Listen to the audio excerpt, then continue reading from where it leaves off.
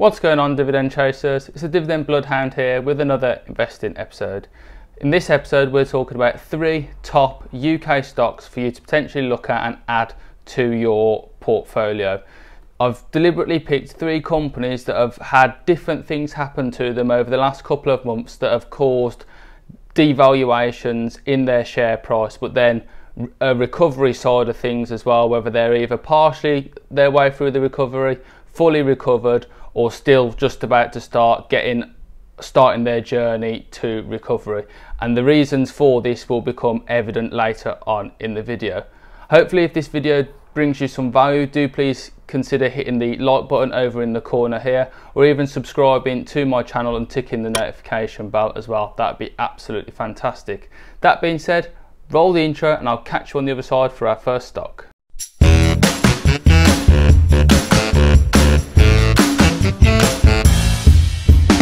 Hey again guys, welcome into the video. Our first company is Aviva PLC, a huge insurance provider and holdings asset management company from the UK, based here in the UK but operates across Europe and Asia. They have a huge product and diverse product range to offer you, whether that be life insurance, investments or car insurance, etc. And they have recently reinstated their dividend, having cut it due to the global pandemic. They came under some pressure to do this, and unlike Legal & General, they actually followed through with it and did cut it for the financial health of the business. But now recent news has suggested that the dividend is going to be restored. The dividend will return at 6 pence per share, an interim payout that you needed to own the company on the 13th of August to do so, and it's going to be paid on the 24th of September. So if you got in while the get-in was good and the share price was really cheap, you're going to reap the rewards of this for the future. If you didn't, they're a biannual dividend payer, so if you buy in now at the still heavily discounted stock price at £2.75 versus £4.20 before the crisis began, you can still get in for the next dividend payout, which will be early 2021.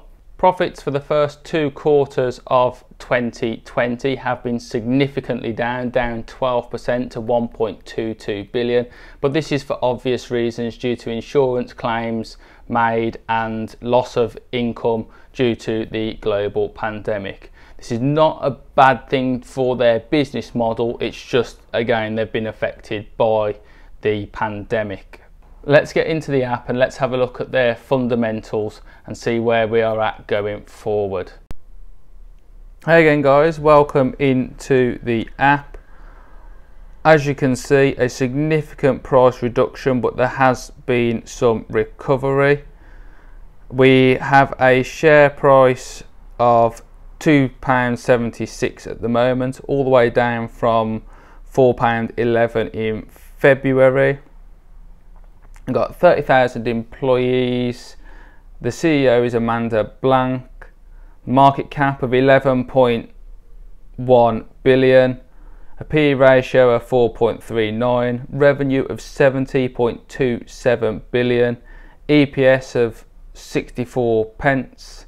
A dividend yield, we know that they're just coming back now, so it is a low yield at the moment because they had to cut it, but they are recovering and that dividend has been reinstated. Have a net income currently of 2.55 billion. They've had to keep a lot of this extra liquidity on hand because they need to be able to pay this out in the event of insurance claims. They've got quite a high debt to assets ratio in line with other insurance companies of 96.26%, because a lot of their assets under their management are obviously not theirs. Now if we hop over to the growth metrics, we can see that their actual 3-year and 5-year revenue growth was 10 and 8% respectively, which is pretty good. We've got 3-year and 5-year EPS growth of 5% and then 61% over the time. So that means they're doing particularly well. They've got a lot more efficient at what they do and the products that they offer. A 5-year compound annual growth rate of 8.23%.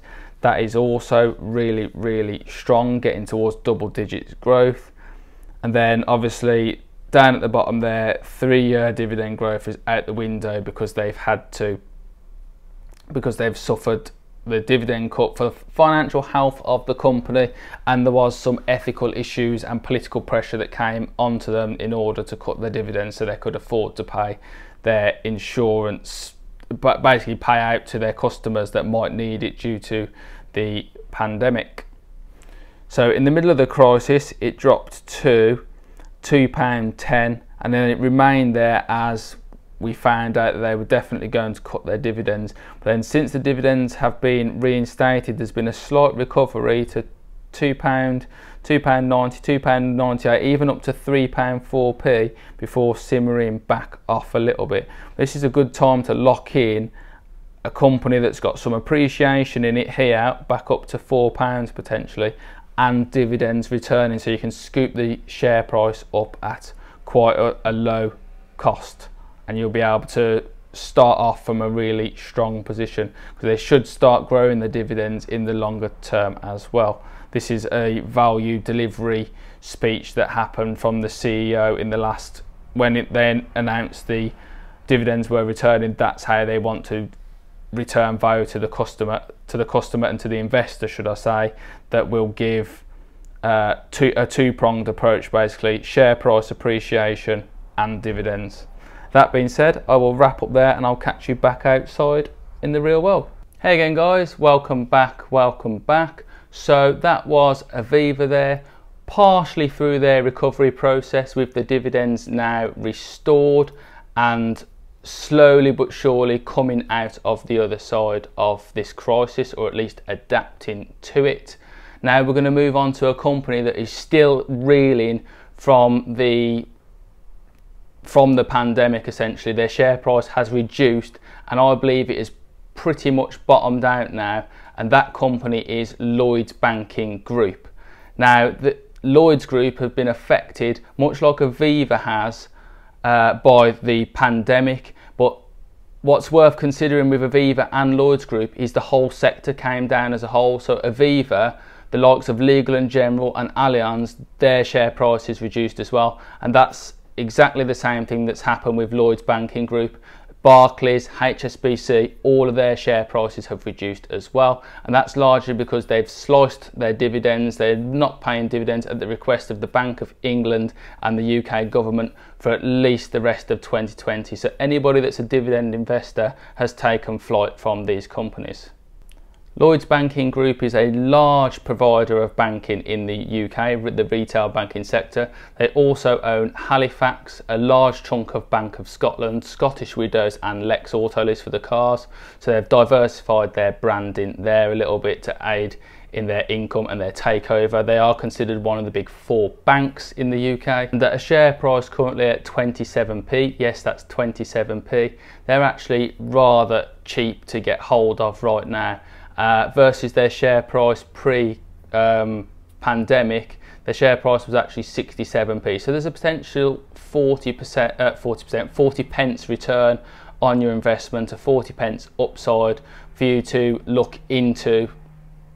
And potentially there's over 100% return there. That being said, I do think you'll have to wait and play the long game with this one for the price to slowly recover, which I believe that it will. If I wasn't invested in HSBC, I'd definitely be looking into these guys. And then the dividend will return as well over in 2021, I think. And the good thing about the banking sector is their income is relatively stable. So it's not like these banks haven't got the money to pay the dividend. They've just been instructed by the Bank of England and the UK government to keep hold of it as liquidity to help businesses come out of this recession that we are in. That being said, let's get into the app and let's have a look at their fundamentals. Hey again guys, here we are looking at Lloyds Banking Group then, and as you can see, a 44.94% reduction in the last year on the share price, and most of that has came from the significant drop suffered here. So we peaked at 67 pence a share here on the 15th of December, and then we fell all the way down to 31p in March, and then a little bit further down to 28, and now it has never been cheaper at the moment.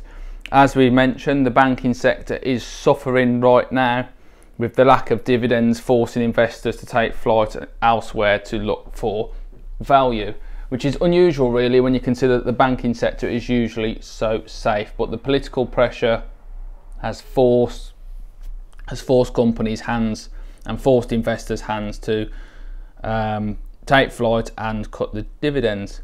However, they do still retain an enormous employee base of 63,000 people, and their CEO is Antonio Horta Osorio. Try and say that quickly. They have a ticker of LLOY, a market cap of 19.12 billion, a PE ratio of 6.92, which is quite low, revenue of 16.86 billion, and EPS of 0.04. That is quite low, and that would be a worry. But they have a lot of shares on the market, which is probably why it's been forced so low. Dividend yield is non-existent at the moment because it's been cut, but it was sitting at a nice 4%, which is quite healthy. Have a net income of 2.92 billion, which is a lot of money to be sat on and not be able to return to investors. They do have quite a high debt to assets ratio though of 94%, and they have a lot of assets under management which can tank that figure slightly, but that is a red flag to us investors. Usually approaching 100% debt to assets is never particularly good. If we have a look at the growth sides of things, bearing in mind this is a mature company, you can see that their revenue growth is almost stagnant over the last 5 years, but nobody's expecting significant revenue growth from a bank that's already a very mature company. So over the last 3 years they've lost 2.5%, and then over 5 years they gained 0.48, so not particularly great.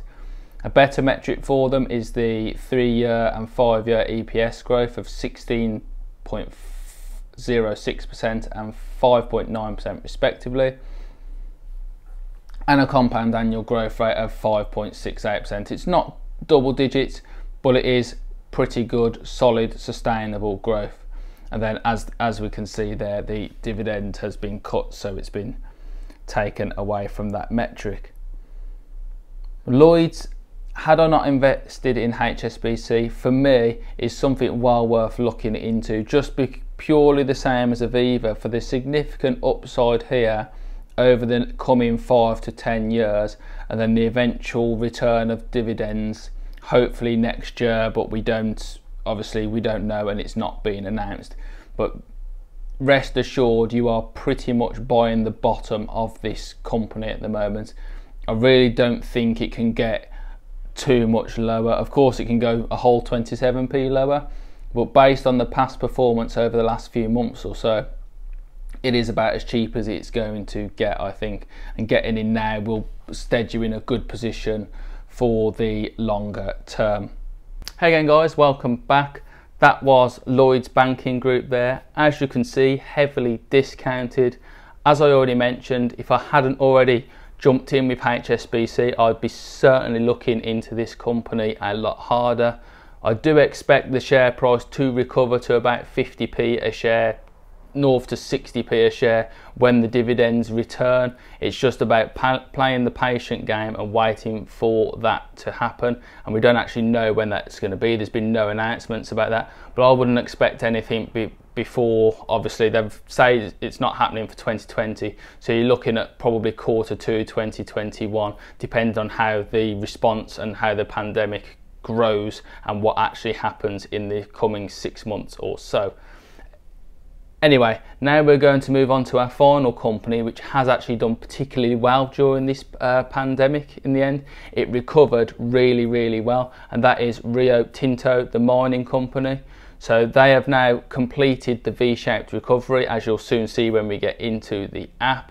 They dropped to about £30 a share in the midst of the crisis, but now they're up to 45, and they've surpassed where they were pre-crisis. The only issue that we've got with this company is the ethical side of things, so it's doing absolutely fine now in terms of its business. Stock price relatively unaffected by the goings on in the world because the world still needs its products. It's a precious metals miner, so it goes for aluminium, iron ore, copper, gold, diamonds, all of that sort of thing that's needed for industry and a whole plethora of other things. Interesting to note that they do actually mine stuff for electric cars as well, so there's very important precious metals that are needed to produce electronic cars, and they actually have an environmental impact, and people don't actually necessarily consider that a great big mine has to be ravaged into the landscape to mine this material for their electric cars. That's just something for me saying there. Do like this company. It has a massive dividend yield. Yes, it doesn't grow it that much, but when it's over 6.5% anyway, all you need is it for it to sustain that, and it seems that it has the cash flow to do that. That being said, let's get into the app and let's have a look. Hey again guys, so here we are looking at Rio Tinto, and as you can see it's a marked difference to the other two. So early this year it was at £46, and then it dropped, as mentioned, all the way down to £30 here in March, and then it's almost very quickly completed the V-shaped recovery and was back to £45 a share by June, which is very quick, as people started to realise that factories and car manufacturers etc. still needed Rio Tinto's products. The ticker is Rio, or RIO. Great company by the look of it, even if you do take the ethical issues into account. CEO is Jean-Sébastien Jacques, or Jacques, or however you say that. I'm terrible with names sometimes. Got 46,000 employees based across the world. Have a market cap of 77.93 billion, a very low PE ratio of 8.18, revenue of 32.26 billion, which is obviously enormous in itself. Earnings per share of £5.68, that's also pretty good. And there we were talking about it before, a dividend yield of 6.38%. Revenue has grown year on year for the last 3 years to, as mentioned, 43.16 billion, and a net income of 8.01 billion for a profit margin of 18.5%, which is pretty high. They have a low debt to assets ratio, or where I would be happy, at 53.84%, which is a nice feeling really, so the company doesn't have too many debts to deal with and can start moving on to the next mine or whatever it needs to invest in. If we hop on over to the growth metrics, as mentioned here, 3-year revenue growth has taken a little bit of a hit, down almost 2%, but over 5 years it's up at 8.51%. Earnings per share growth has been steady at 6.7% in the last 3 years and 24% in the last 5, which is pretty good, so they continue to get more and more efficient over time. Compound annual growth rate is quite low at 1.41%. That could be better really. That's not particularly great. However, this company is doing well at the moment, and that is important to consider when going forward. A lot of companies' annual growth rate is going to be massively affected by this pandemic and the recession. And then we can see a 3-year dividend growth rate of just minus half a percent there, but when it is as high as 6% anyway, even at the top share price that it is at the moment, you don't really need that to grow too much. You just need it to maintain a nice healthy 6%, or slightly better if you get in at a lower price. That being said, I'm going to wrap it up. Hey again guys, that was the final company there then. I genuinely hope you've enjoyed this video and it's brought you some serious value. If that is the case, do please consider hitting the like button and the subscribe button. I was an investor in Rio Tinto, but I decided to come out as it got back to its full share price and reinvest the money elsewhere. But that was only my dealings. There's nothing fundamentally wrong with the company for me to do that. Hopefully you've enjoyed the video, and I'll catch you in the next investing episode. Catch you in another one. Bye bye.